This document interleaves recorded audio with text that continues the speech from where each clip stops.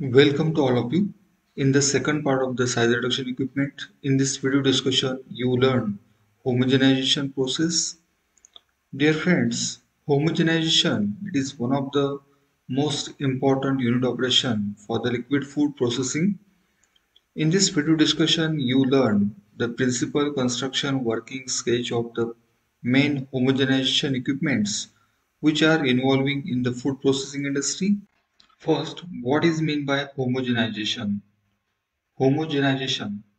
That means in this process, whatever the liquid food products in this liquid food products containing particle size, these particle size are uneven size. This uneven size of the particles to reduce to uniform or even size and to produce the final uniform product, that is the stable uniform homogeneous product which is produced by the homogenization process.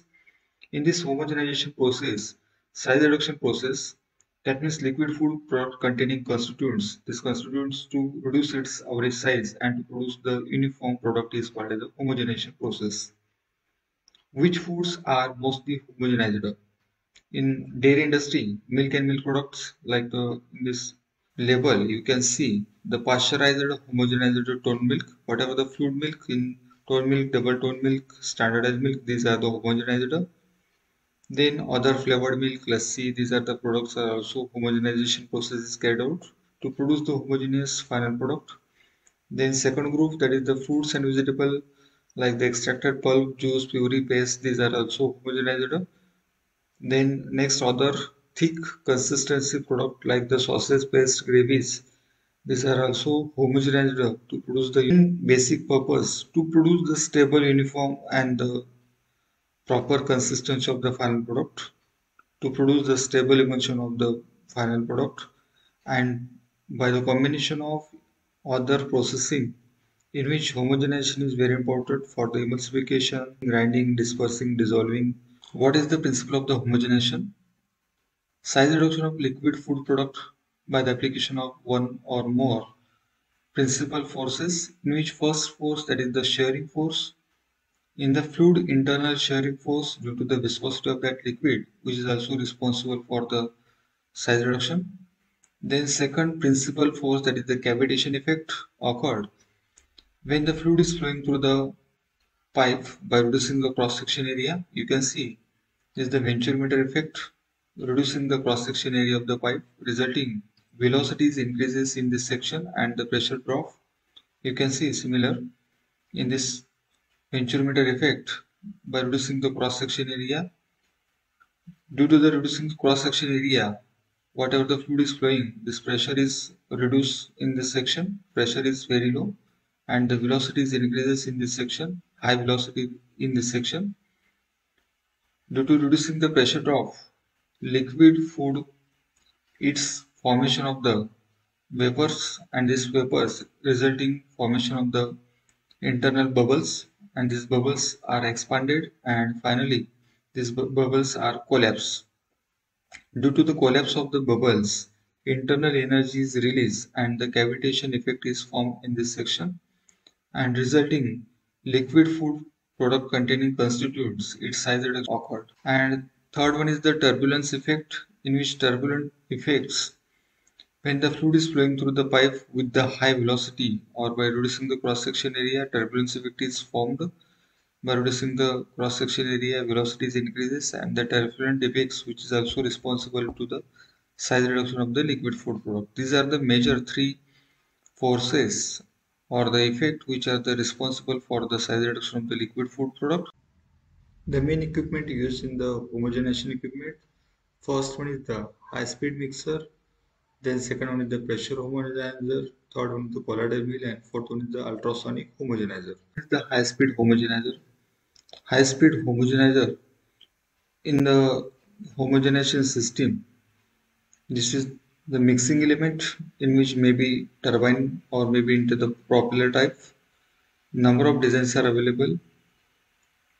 The main parts, that is the electrical motor, then shaft, then provided mixing element with the external cover. The basic principle is to create the high shearing and the turbulence flow by the speed of the rotation, in which the speed of the rotation is very high. in the range of 2000 to 8000 rpm, provided the external gearing systems or maybe provided with the speed regulators device. The main application used for the low viscosity liquids like the fruit juice, syrup, flavored milk, etc. Number of the mixing elements are available in the turbine type of the disc type, maybe curved type, maybe disc with pitch type. These are the mixing element. The special designs is provision for the to produce high shearing force.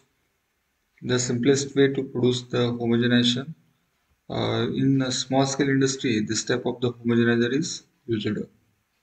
Then second one is the pressure homogenizer. Pressure homogenizer is most commonly used in the food processing industry for the homogenization. It's involving main two part. First one is the high pressure pump. This is the pump piston type of, and second one is the valve. This is the valve. These are the main two parts you can see in this pressure homogenizer, two-stage pressure homogenizer, in which this is the pump, in which the feeding of the liquid, and this is the valve, is the first valve, and this is the second valve. You can see the first piston type of the pump, piston plunger, or is also called as a reciprocating pump. The pump which is used to produce the high pressure by the combination of 1, 2 or 3 series pump to produce the high pressure. The pressure required for the first stage required pressure 2500 psi and the second stage pressure required 500 psi. The second part, that is the wall. This is the main part, wall, in which the small clearance due to the high turbulence cavity and the shearing force is occurred and the size reduction is occurred. The main part of the wall is first, that is the set, that is the inlet part, then second is the wall, and third one is the impact rings. You can see this is the wall. This wall provided with the shaft and provided with the handle. The clearance or the gap between the wall and the set is adjustable by providing the wall adjusting ring. In this way, we can adjust the small clearance or the gap between the set and the wall. This is the average clearance between the 15 to 300 microns. As per our raw material properties, we can adjust the gap. You can see the working of the pressure homogenizer. Liquid food product is continuously fed with the high pressure into the pressure homogenizer. The pressure homogenizer in this you can see in this picture, this is the two-stage pressure homogenizer. This is the first wall and this is the second wall. When the liquid food is fed into the first wall, then size reduction is occurred and then again feed to the second wall, and again uniform size reduction is occurred and final product is discharged. In the milk homogenization process, you can see the milk containing fat globules. These fat globules are in the size of the range 1 to 10 microns. This is the 1 microns, this is the 10 microns, uneven size of these fat globules. This uneven size of the fat globules to convert into the uniform size, that is the size below 2 microns, and this size reduction is occurred and these fat globules are disturbed into the milk and to produce the homogeneous product. You can see by the combination of piston type of the reciprocating pump, first stage, second and third stage, to produce the high pressure, and the pressurized milk is fed into the wall and the size reduction is occurred. When we feed of the pressurized milk into the small clearance, resulting formation of the cavitation, shearing and the turbulent force and the size reduction is occurred. For the milk homogenization process, main factors in which milk containing fat percentage, as per the fat percentage, we can use the single stage or the two-stage homogenization. Milk must require to preheat before feed into the homogenization process to melt the fat globules, and then homogenization effect is very improving the efficiency. As per the containing the fat percentage, we can use the temperature and the stages in the milk homogenization system. You can see in this picture, this is also two-stage homogenization. Milk is fed into the first stage and then into the second stage. This is the wall first set and the second set wall. This walls is maybe adjustable as per you can see simple operation of the two-stage pressure homogenization. Next, third one is the colloidal mill. The colloidal mill is similar to the disc type of the mill. The main principle of the colloidal mill is that the shearing force and the combination with the centrifugal force to reduce the size reduction. You can see the main part of the colloidal mill, in which first one is the rotor and the second one is the starter. The starter are the stationary discs. You can see this is the stationary disc and the rotor is the rotating disc. Rotating disc with provided with the central shaft and power transmission device is connected. The rotor and the starter, in which the gap between the both them, they are the very small gap between the range of the 50 to 150 micron, and this gap may be adjustable. Speed of the rotation of the rotor in the range of the 3000 rpm for the 25 centimeter diameter and the 10,000 rpm for the 5 centimeter diameter of the rotors. The shape is conical in shape, in which the rotor or the starter may be smooth surface or maybe corrugated or the grooved surface. Number of designs are available in which the stainless steel or maybe hard material as per our raw material properties. Designs are available. You can see in continuously fitting of the raw material with the control flow rate, and in which uh, between the starter and rotor the shearing force which is created, size reduction is occurred of the paste-like material. High viscosity liquid is mostly size reduction is carried out. You can see in this photo the main process, the parts, and the principle of the operation. The colloidal mill, you can see the main parts in which this is the electrical motor, internal provided with the power transmission devices. Then this is the rotor and starter is fitted in this inside hopper, and this is the outlet section. Maybe outlet section with provided with the recirculation system for as per our requirement. The main part, that is the starter and the rotor, you can see this is a starter and the rotors in which they are internally fitted, and this rotor is rotated with the high speed. The colloidal mill is mostly main application for the high viscosity liquids like the peanut butter.